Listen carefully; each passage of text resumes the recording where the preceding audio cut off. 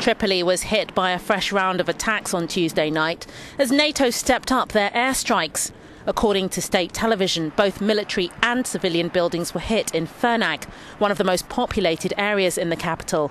This assault on Tripoli provided a boost to rebels as they pushed back pro-Gaddafi forces on three fronts: the oil town of Brega, the government-held Zlitan and Kikla, which the opposition now controls.